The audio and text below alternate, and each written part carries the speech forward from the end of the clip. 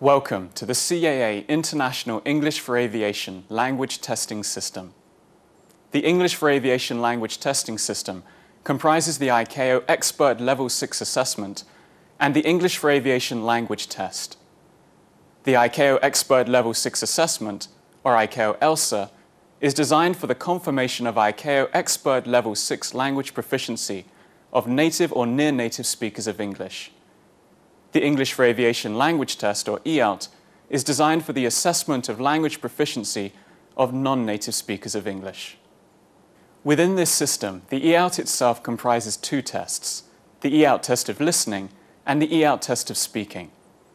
This is a presentation of the EALT test of speaking. The EALT test of speaking assesses plain English language in the context of aviation against the criteria contained in the ICAO holistic descriptors of operational language proficiency and across the continuum of language proficiency described in the 6-band ICAO language proficiency rating scale, from ICAO pre-elementary level 1 to ICAO expert level 6. There is no pass or fail in the EALT, but of course the aim of candidates would be to demonstrate proficiency in each of the 5 ICAO holistic descriptors and to achieve a rating of ICAO level 4 or above. To achieve a level 4 rating, candidates must demonstrate an overall operational command of spoken English. To achieve a level 5 rating, candidates must demonstrate an overall extended command of spoken English. And to achieve a level 6 rating, candidates must demonstrate an overall expert command of spoken English. Before you watch a sample of the EALT test of speaking, I'd like to tell you more about it. The CAA International EALT test of speaking is a direct face-to-face interview for the purposes of assessing a candidate's use of spoken English in the context of aviation by means of a series of exchanges or language tasks. Typically, candidates take the test in pairs. They may know each other, or they may never have met before. If there is an uneven number of candidates taking the test in any one sitting, then a test interview will be held with a single candidate. The EALT test of speaking offers candidates the opportunity to demonstrate in a controlled but unthreatening environment their ability to communicate directly and effectively in spoken English. There are 2 examiners, an interlocutor and an assessor. The interlocutor conducts the test, asks the questions, instructs the candidates and sets the tasks. This examiner gives a separate global assessment of each candidate's performance. The assessor does not take part in the interaction, but focuses solely on observing the performance of the candidates and making a separate analytical assessment of each candidate's oral proficiency. According to their own area of expertise, the examiners may assess against the criteria of the ICAO Language Proficiency Rating Scale, in the case of assessors with language specialist expertise, or the criteria of the ICAO Holistic Descriptors of Language Proficiency, in the case of assessors with aviation operational expertise. Candidates are assessed independently of each other's performance. The interview lasts approximately 18 to 20 minutes and is recorded. There is a test introduction followed by 3 distinct stages or tasks. The test includes elements of both face-to-face and voice-only communication. The tasks are adaptable, allowing them to be customized to the particular aviation-related environment of individual candidates, both pilots and air traffic controllers. In this way, a unique test is created for every candidate. Each of the tasks facilitates a different type of interaction between the interlocutor and the candidate, between the 2 candidates face-to-face, between the 2 candidates in a voice-only exchange, and between the 2 candidates and the interlocutor together. The patterns of discourse and the linguistic demands on the candidates vary with the tasks of the test, with the candidate's performance being assessed in each of the different tasks, leading to the award of a final overall rating. Typically, the candidate will be asked to demonstrate proficiency in English in a variety of language operations in the 4 functional language domains of triggering actions, sharing information, managing the speaker-listener relation, and managing the dialogue. Candidates are assessed for the intelligibility of their pronunciation in English, their range and accuracy in use of grammatical structures, their range and accuracy in use of vocabulary, their fluency, their comprehension as measured by their ability to speak and understand, and their overall ability to cope with the interaction. Throughout the 3 stages of the test, candidates are holistically assessed against their ability to communicate effectively in voice-only and in face-to-face situations, communicate on common, concrete and work-related topics with accuracy and clarity, use appropriate communicative strategies to exchange messages and to recognize and resolve misunderstandings in a general or work-related context, handle successfully and with relative ease the linguistic challenges presented by a complication or unexpected turn of events that occurs within the context of a routine work situation or communicative task with which they are otherwise familiar, and use a dialect or accent which is intelligible to the aeronautical community. The EOUT test of speaking does not assess phraseology, and neither does it assess operational skills or specific technical knowledge of operations. It assesses only the candidate's proficiency in plain English in the context of aviation. Let's now watch the start of the interview. At his or her discretion, the interlocutor may ask the candidates to participate in a discussion of a more abstract nature, based on verbal questions thematically linked to Task 3 scenarios. In the Task 3 Extended, candidates are given an opportunity to show that they are capable of discussing issues in greater depth. So in your scenarios, you spoke about non-routine situations. These situations would be stressful for everyone involved, including those people on the flight deck and in the control tower. So how do you think people respond to those situations? At the beginning of the emergency, the pilots have a lot to do. Checklist and identifying the problem. So, yeah, and then the controller needs to be careful not to ask too many questions, because the pilots, they are really busy and probably stressed. And they just need some time to figure out what the problem is. Yeah, also there are very high stress levels.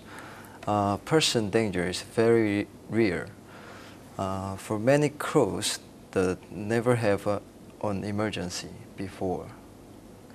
And then again, a controller shouldn't give too much input at the same time, because they are still trying to figure out what the problem is. And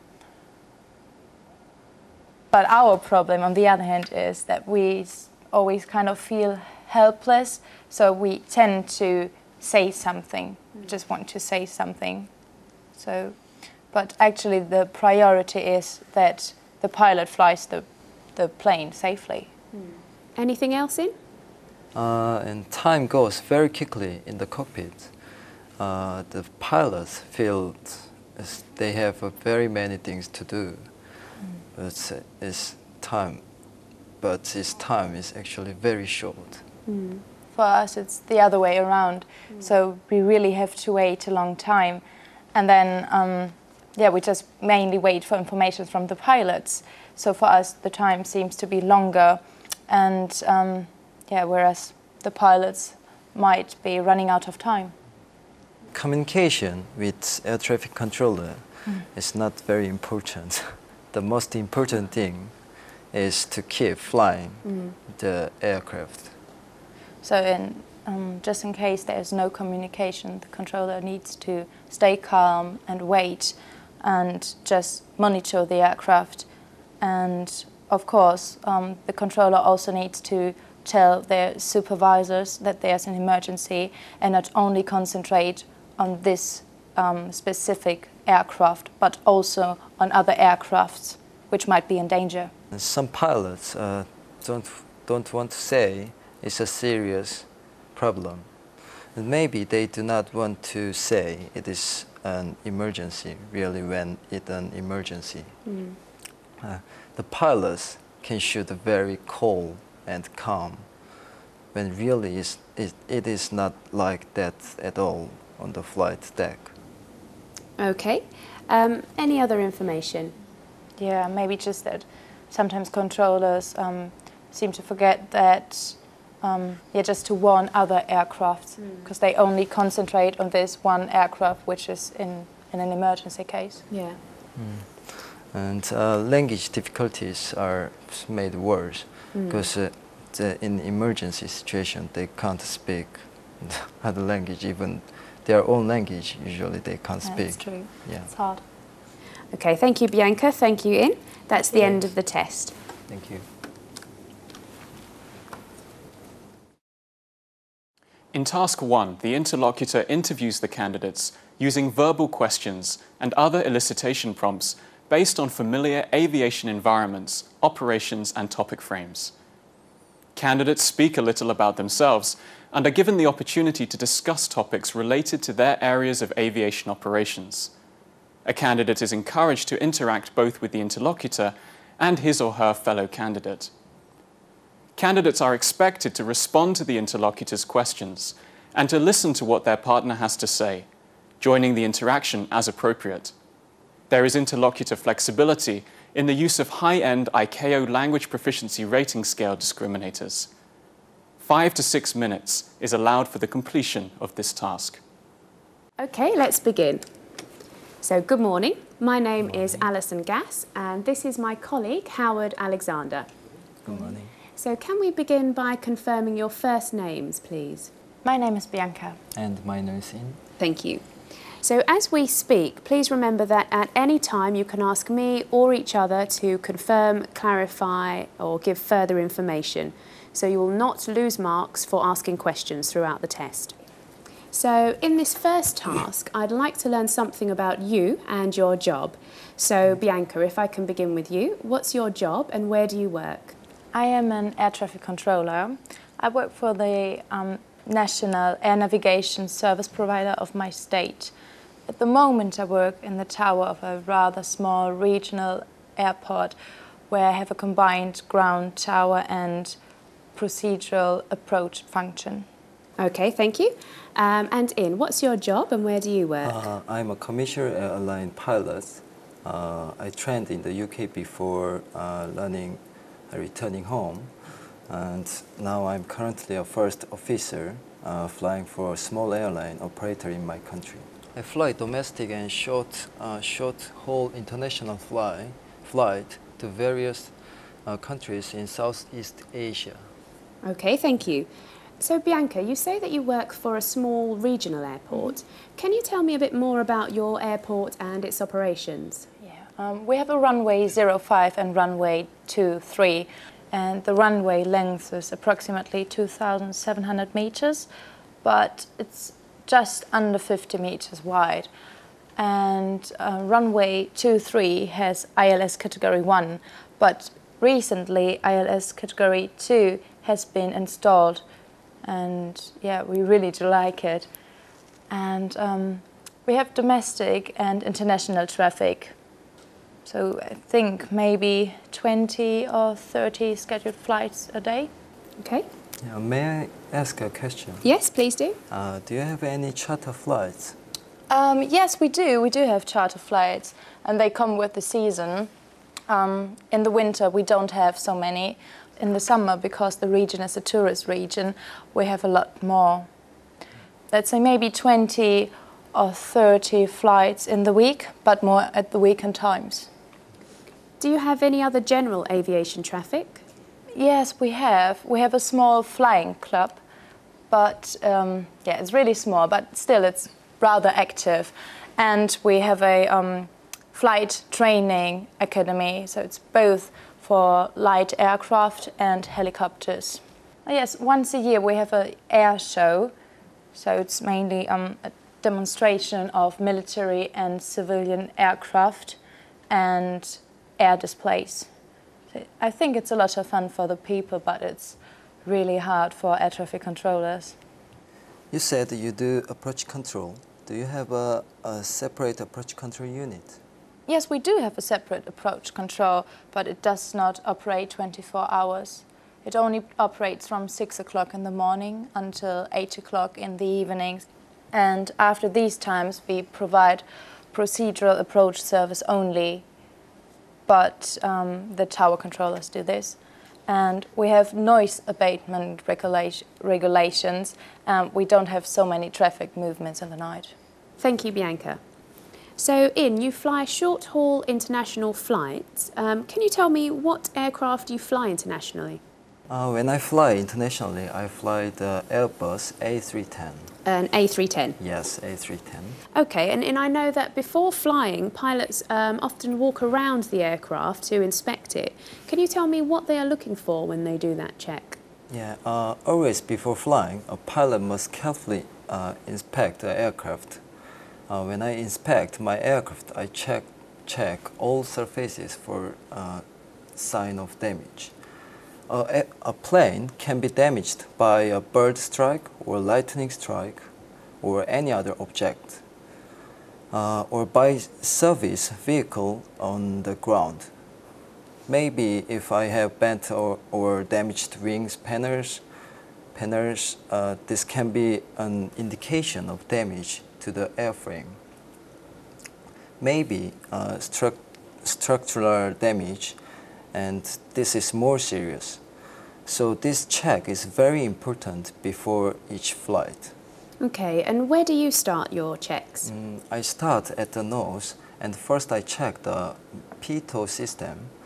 The pitot tube gives information for the airspeed and altimeter, and I check to make sure there is no obstruction. Then I check the nose on the carriage, and I look for damage to the tires or for tires worn out. In the undercarriage, I check the oleos to ensure compression is correct and there are no leak of fluid. Then after the nose gear, I do the same checks on the main undercarriage below the wings. I'm sorry, can you explain, please, what is oleos? Oleos? Yeah, I've never heard this word before. The oleos is a part of undercarriage. It's for observing the impact of the aircraft on landing. Thank you, and please continue. After undercarriage, I inspect the leading edge of the wings for damage, and I check the engine cowling and the fastenings. Look at the fan blades I can see on the engine, and I look for any sign of damage from bird strike or other objects. I check the engine, exhaust, and air intakes and look for obstructions. I look at the fuselage and the tail, and I do the same checks over all surfaces. And I check all cargo doors or access hatches are shut and secure. Okay, Ian, thank you. Bianca, you mentioned about noise abatement regulations. Could you explain a bit more about those regulations at your airport? Do you mean for the nighttime operations or for the daytime? For the daytime. Okay. There are small towns and villages very close around the airport. So for turbojet and propeller aircraft, we have noise abatement procedures for continuous descent approach. Okay, please go on. So we expect such an aircraft approaching the airport to conform with our continuous descent approach. And this is for low power and low drag approach. And for this, we instruct aircraft to fly between, I think, 210 knots and 240 knots during approach. And at 12 nautical miles, we, from touchdown, I mean, we reduce aircraft speed to between 160 and, say, 180 knots. And then they must maintain 160 knots from, I think, 8 DME to 4 DME from touchdown. And then to help with aircraft spacing, we may request exact speeds, and pilots must comply with speed adjustments when we tell them. And if the pilot needs speed change, just let's say because of the aircraft performance, the pilot should tell us. In this system, who passes heading and flight levels or altitude? First, by the radar controller, an aircraft will be vectored from the holding facility to, or after transfer of control from the area control unit to our approach. When clearance to descend below the transition altitude is given, ATC advises pilots of the track distance to touchdown. And we try to make descent continuous with no level flight necessary. Approach control gives more information on the distance from the touchdown between this descent clearance and the instruction to turn onto the intercept heading for the ILS localizer. Thank you, Bianca. I'll stop you there. So, In, do you like flying the A310? Yes, it's a beautiful aircraft. Very nice to fly with many automatic systems. Okay, and I've heard of something called an ECAM on an Airbus. Can you explain what an ECAM is? Yeah, ECAM. ECAM is for electronic centralized aircraft monitoring system. It's a system that has two flight warning computers that process data from the aircraft systems and gives the pilot status information. ECAM monitors aircraft systems to give early notification of problems to the crew if anything is not normal. And if there's a problem, what happens?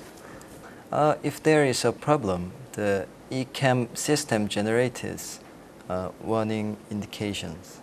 Oh, okay, so it tells you something is wrong? Yes, it tells you there is a problem, what the problem is, and how serious the problem is. So how serious it is as well. Yeah. Okay, thank you. I'll stop you there if I may. In Task 2, candidates are asked to discuss with each other in a non-face-to-face, voice-only interaction the nature and details of a non-routine incident presented as a recorded oral prompt. The candidates listen to a short RT communication involving the development of an aviation-related non-routine incident. The communication is selected by the interlocutor to be appropriate to the context of aviation operations of the candidates. The candidates are asked to discuss with one another the details of the incident before one candidate may be nominated to present a brief, concise report in plain English if required. The candidates interact principally with each other, the discussion of the RT allowing for the demonstration of both oral comprehension and discourse management strategies. The interlocutor may then ask one or two concluding questions. More than one RT communication may be played and discussed. The number of recorded prompts to be played is at the discretion of the interlocutor. Candidates are expected to share the interaction and to initiate and respond appropriately. Okay, in this second task, I'd like you to talk to each other, but without seeing each other. So if you could turn your chairs back to back, please.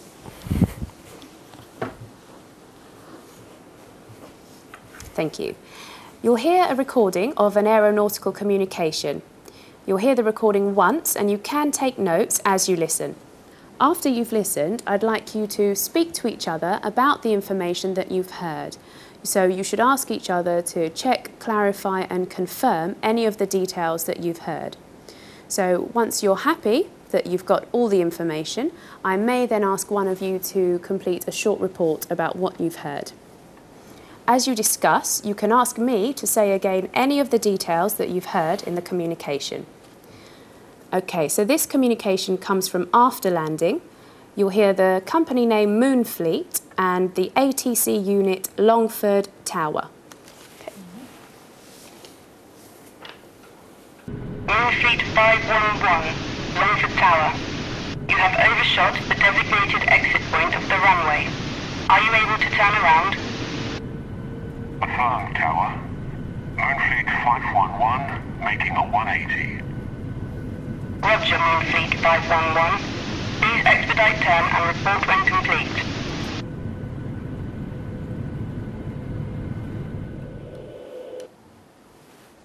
Is that all? That's the first part. Okay.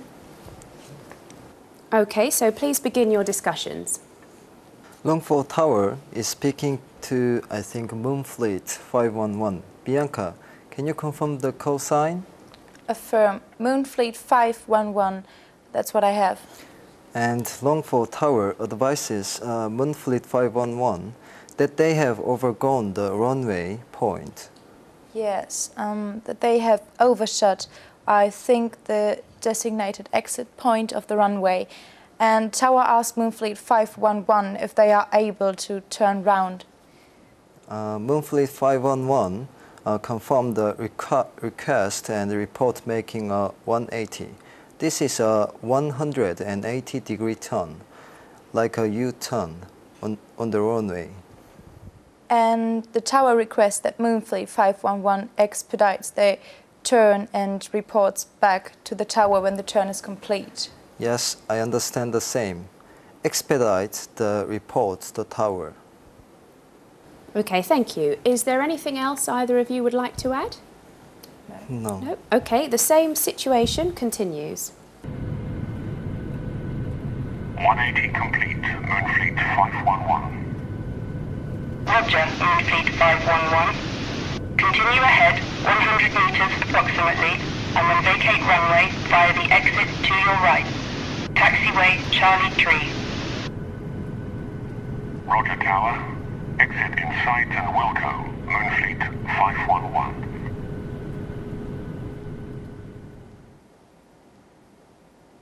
Okay, please begin your discussion. Bianca, could you start this time, please?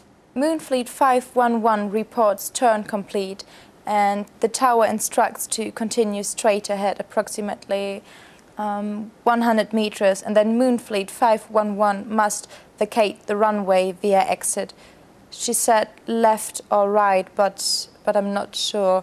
And taxiway Charlie 3.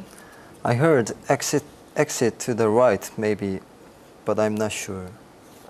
Please say again, exit. Vacate runway via exit to your right. The controller instructs the pilot to continue ahead 100 meters and vacate runway via exit on the right, taxiway Charlie 3. Okay, is there anything else you'd like to add? No, I think Bianca has said everything. Okay, now In, could you make a brief report of the communication? You have up to 1 minute. Longfall Tower advises Moonfleet 511 that he has passed the correct runway exit point and instructs him to turn around on the runway to backtrack. The pilot reports when the turn is complete and the controller instructs him to continue for 100 meters and take the exit on the right. Thank you. Bianca, do you have anything else to add? Only it was exit onto taxiway Charlie 3. Oh yes, sorry, I have that. Exit to taxiway Charlie 3. Yes, taxiway Charlie 3. Okay, thank you. Now please turn your seats back to face me. Yep. In Task 3, each candidate is asked to prepare a speaking turn of up to 2 minutes duration on a specific scenario of an unusual circumstance or emergency situation selected by the interlocutor. The scenario is customized and set within the candidate's own operational context. To help them structure their speaking turn, candidates are provided with a card listing a series of generalized prompts. Although the scenarios given to the candidates are not the same, the prompt card for all candidates lists the same 4 prompts. In their speaking turns, candidates should attempt to address each of the prompts in relation to their given scenario. Okay, in this third task, I'm going to give you each a scenario about an unusual circumstance or emergency situation. I'd like you to consider the scenario and speak for about 2 minutes about what can happen. Your responses should follow the prompts on these cards. Thank you. So, Bianca, your scenario is that a twin-engined commercial airliner on approach to your airport reports unsafe indication in its landing gear. And In, your scenario is that your aircraft in level flight at flight level 250 experiences a sudden loss of pressurization. Okay, do you both understand your scenarios? Yes. Okay, so you have 1 minute to prepare your responses. The prompt card helps the candidates to structure their speaking turns.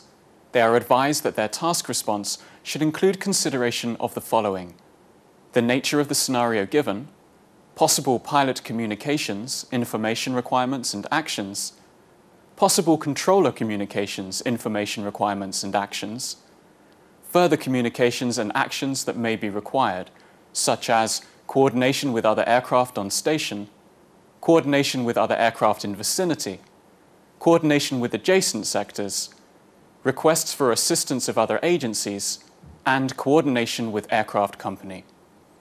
After the candidate's 1-minute preparation time, the interlocutor nominates one of the candidates to begin the speaking turn. Each candidate speaks for up to 2 minutes on their particular scenario, during which time neither the interlocutor nor the listening candidate interrupts. At the end of the speaking turn, the listening candidate is invited to ask questions about the discourse given. The interlocutor may then ask 1 or 2 concluding questions. Once again, there is interlocutor flexibility in the use of high-end ICAO language proficiency rating scale discriminators. All right, I'd like you to go first. What's your scenario? My aircraft has a sudden loss of pressure at flight level 250. Okay, thank you. Bianca, I'd like you to listen to In, and when he's finished speaking, ask him a question about something specific he has said. So In, I'd like you to speak to Bianca for about 2 minutes about your scenario. When my aircraft experiences a sudden loss of pressure at flight level 250, it's an emergency situation. You cannot breathe the air at flight level 250 because there is not enough oxygen, and it is immediately necessary to descend to an altitude where you can breathe the air. Maybe 10,000 feet or whatever is the minimum safe altitude. Depending if I know about damage to the aircraft or the problem, I will announce PAN call or Mayday call. Usually Mayday. In the Mayday call, I will state Mayday, Mayday, Mayday, then the name of the control station and my call sign. I say emergency descent due to lot of pressure and give the intention of the captain. This is Mayday, a diversion and emergency landing or continue flight to planned destination at the safe altitude. I change my squawk to 7700. This is an emergency squawk, so people know that I have a problem. It may be possible that I must descend without warning and without communication to quickly descend the aircraft to a safe altitude, and that there is no time to reset to the emergency squawk. Also, if I have the oxygen mask on in the cockpit, this can make a problem with the RT. After the emergency descent, I contact the air traffic control unit and tell them my position, my new flight level, and my heading. Also, ATC will want to know how many people I have on the aircraft, my POB. The controller will acknowledge the Mayday, but maybe he has already seen the descent on the radar. He will take all necessary action to maintain separation and will tell aircraft is in area of my craft in emergency descent.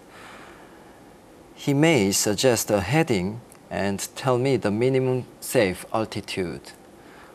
He will maintain separation and give me any essential traffic information.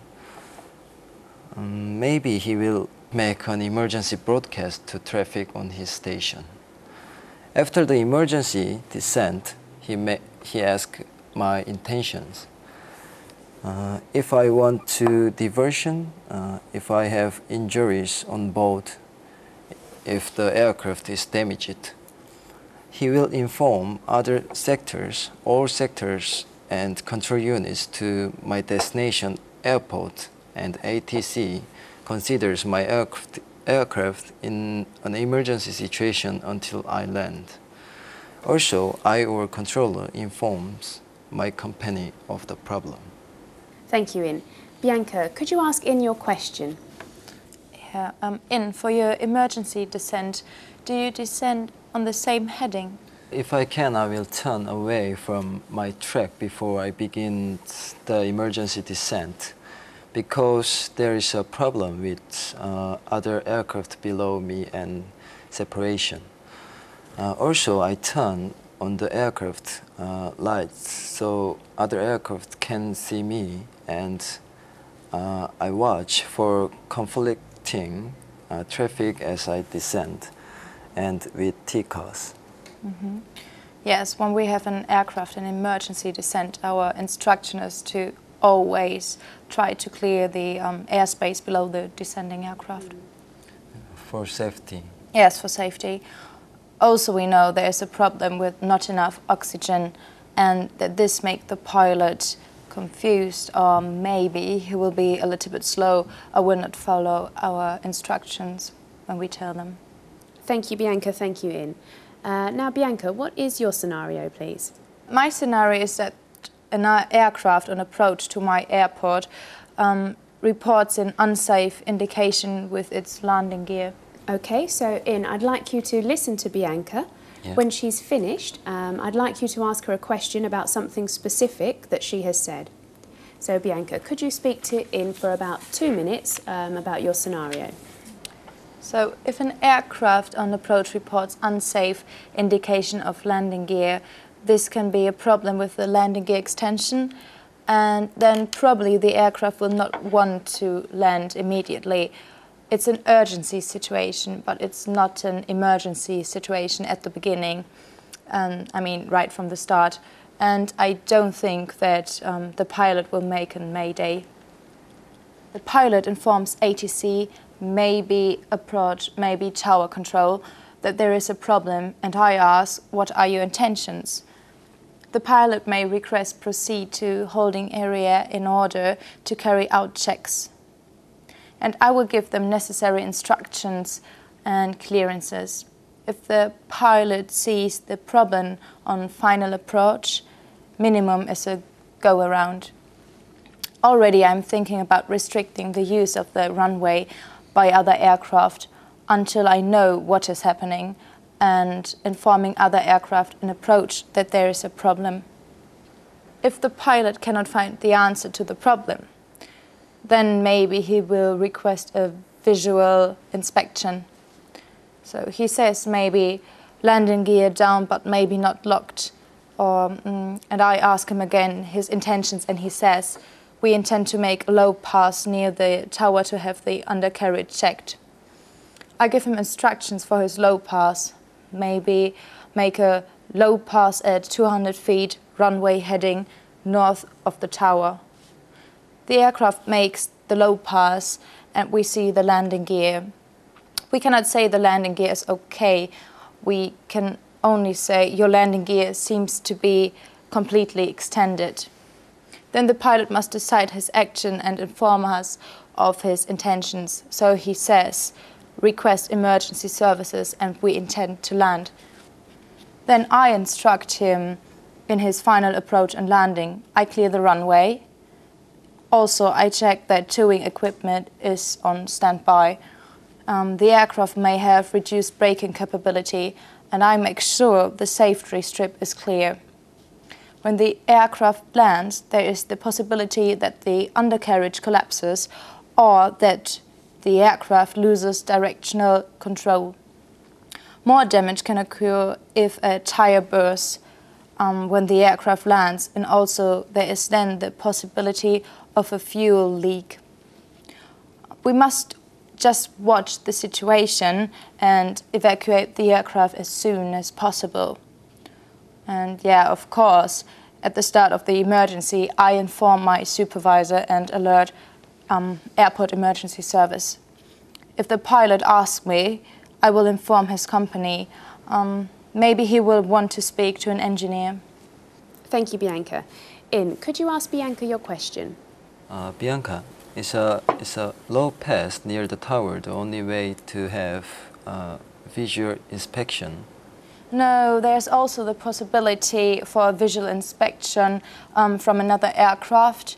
We can maybe call a search and rescue helicopter and ask them to take position where they can see into the aircraft, or if there is another aircraft in this area. Yeah, this is possible. Mm-hmm. And if an aircraft cannot extend the landing gear, what can happen? If the landing gear is not down at all, then we prepare the runway for a belly landing. Clear all aircraft from the runway, all emergency services, ambulance and fire service. We have crash foam, and then it really is an emergency. Okay, thank you, Bianca. Thank you, In. At the end of the EOUT test of speaking, candidates are thanked for attending, but are given no indication of their level of achievement. The recording of the interview is forwarded to EOUT's central administration for further external assessment. All evidence of language proficiency gathered in the course of the EOUT, both from the EOUT test of listening and the EOUT test of speaking, is collated before a final moderation takes place and ICAO ratings are awarded. The CAA International EOUTs, testing with authority.